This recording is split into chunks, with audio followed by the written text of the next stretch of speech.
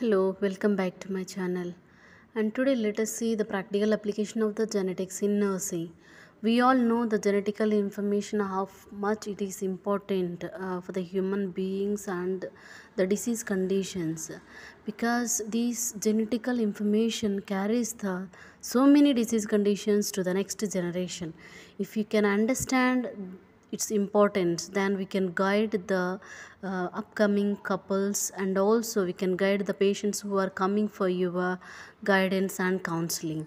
Like, okay, let us see into the directly to the matter. The first point here is all nurses have role in delivering of genetic services and management of genetic information. Any genetical information they are supposed to give it to the patients and the patient's parties. Nurses require genetic knowledge to identify, support, refer, care for the persons affected by or risk for genetic disorders. Those people who are supposed to go for the pregnancy, those who are planning for the child, so you have to give the information about the genetical disorders in case of high risk groups especially. So for that, what you have to do, you have to collect the detailed history of the patients, both the parents, the future parents. By that we can give the genetical counseling. Nurses can offer care that protects patients family from the risk associated with the genetic information, including addressing family issues.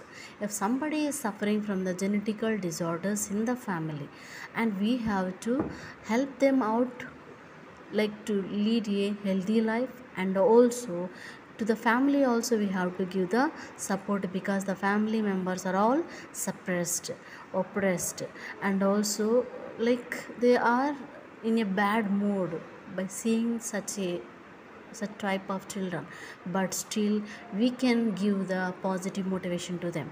And nurses are also needed to refer patients to genetic specialist, assist in making choice of genetic health. So we have to guide them if in case of they are going to have any major genetical disorders.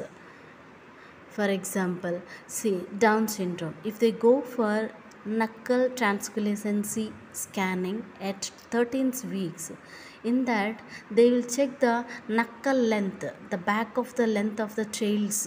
So by that they can say that okay, the child is suffering from the Down syndrome, even though the child is in vitro, or otherwise I can say at the 3 months of in vitro life, the radiologist can say or the gynecologist can say the child is suffering from particular risk factors, so they can go for the abortion instead of delivering that child, and also stressfully carrying out or carrying bringing out the child. So for that, what you have to do, we have to refer the such type of the patients to the genetic counseling doctors. Next point, the genetic nursing includes the following: client and family assessment to identify the genetical risk factors. For this one, to know the genetical risk factors, we have to draw the pedigree of the family members and also collect a detailed history to know any family history of the genetical disorders are there. Next, planning and implementation of the care during diagnosis and management of genetic disorders. So we have to plan for the patients who are suffering from the genetical disorders and also implement that according to their needs. Information and counseling support services to the persons affected by or at risk for genetic disorders.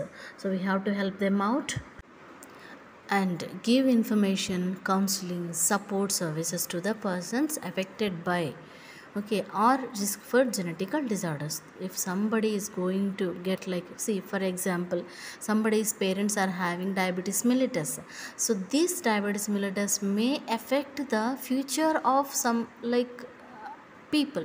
So to them, what we have to do, we have to give that information that, see sir, you are have to take the follow the healthy lifestyle because your parents are suffering from the di- DM, diabetes mellitus. And if you don't follow healthy food pattern, or if you don't follow, like live a healthy life, you may fall into the diabetes mellitus. Like that, you have to give the counseling and information to them. It is nurse's responsibility. And meeting referral needs. So if these any severe cases, high risk cases you have found, you have to refer them to the particular center where they can gain more information and also the treatment. Long term follow up, it is not a short term ideas, as since it is we are dealing with the genetics, so we have to follow the patient for a long term, how the patient is doing, whether the patient is adhering to the treatment or not. If not, again we have to counsel the patient. And we have to understand genetic basis of diseases, what all the disease conditions can transmit from the parents to the children. Early diagnosis of the genetic disorders, this is very important. Early diagnosis also a secondary level of prevention and contributes towards the health promotion with genetic aspects. We have to contribute towards the health promotion of the patients who are suffering from the disorders, and prevention of genetic conditions and management and care in the genetic disorders, as I told you previously, and genetic information and counseling, referral service, social ethical issues in genetics. So these all the things as a nurse we have to deal with. So, role of genes in causation of disease condition and its defects, we have to understand and give the information to the patients. Normal, abnormal cell division we should know. You know that mitosis and meiosis are there, and that we have to understand in abnormalities also.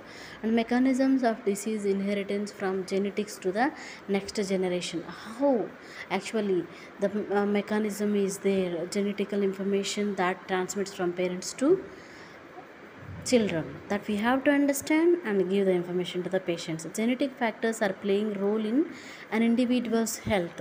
How a genetical information can play a vital role in the individual's health, that we should know and give the information. Basic mechanisms of inheritance and transmission of chromosomes and genes, how the chromosomes and genes are transmitted, so this we have to understand. Second important point is early and effective diagnosis of the genetic disorders. As I told you, it is very important to know the genetic disorders as early as possible.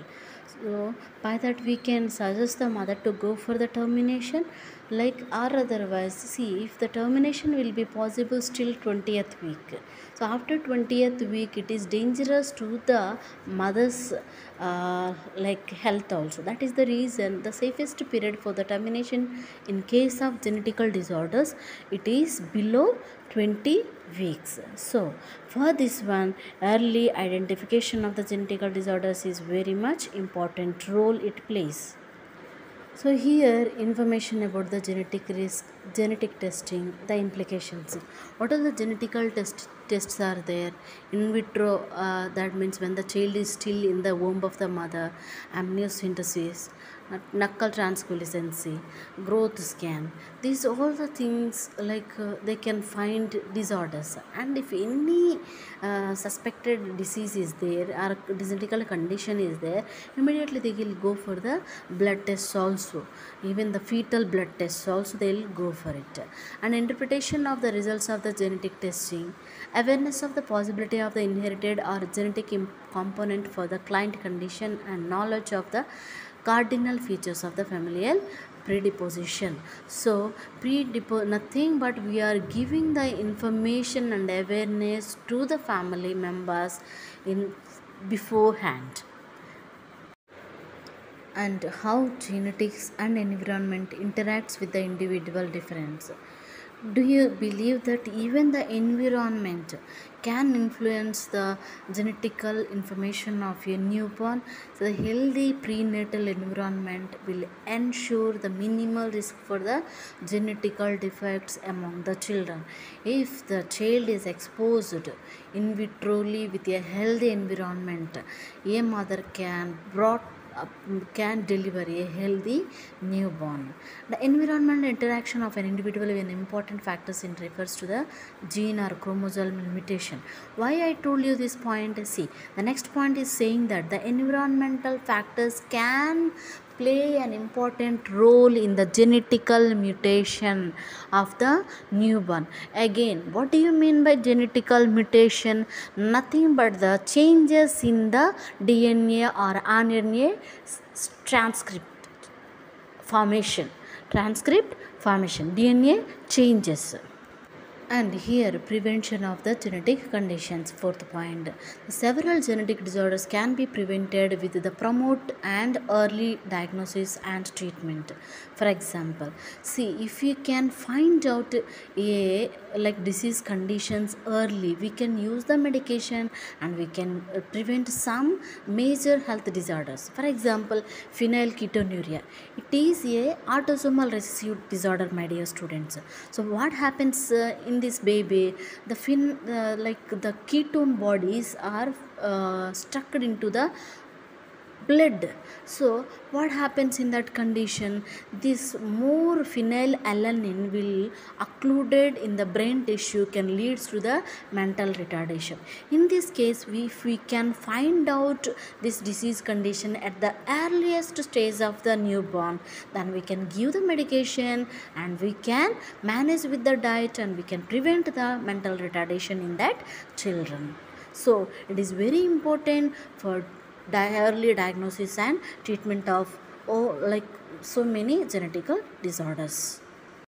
Next one is the management and care in genetic disorders. So we also should know which genetical disorders have which signs and symptoms. By that we can manage with the patient. For example, care and management of the person with the adult genetic disorders such as Huntington disease. What is this Huntington disease? What happens? The brain tissues damage happens in this Huntington disease. So the patient cannot maintain like a normal person's healthy life. That means memory won't be there, and clumsiness, laziness, and forgetfulness. So these all the things are there. So if you know the disease condition, then you can manage with the patient. If you don't know, you will be thinking, okay, this person is like different from others. Understand? And we should also give the genetical information and counseling to the patients, and patients if understanding level we can give, or otherwise to the family members. So here, development of non-judgmental attitude about the genetic disorders. We should not judge. See, as you both parents are having the genetical disorder, so the child has the genetical disorder. Can you say that one? No, definitely not. We can't say a judgmental way of treatment. We should not give. We should give and we should accept the patient as it is, and we should give the care. Next point, referral service. We should refer the critical cases to the higher hospitals, tertiary hospitals, where the effective treatment, counseling, and the trainers are available for those suffering from the genetical disorders. And see here, some are social and ethical issues are there in dealing with the genetical disorders also. Can I say one example? Consent, like joined twins. So for example, if somebody, one person, like one baby born with a three heads but body is one, what the people will think, he is a god, right, with the three heads and one body. So if we know the like ethical issues, legal issues, and the genetical information, then we can deal softly with those such patients and also such family. So these are all the main points here in genetical information you have to learn as a nurse. Thank you for watching. Thank you for watching. And if you feel it is an informative, and give a thumb, and also share to your friends.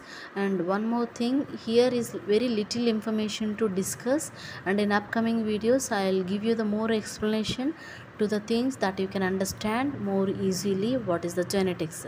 Thank you, and follow and give a thumb.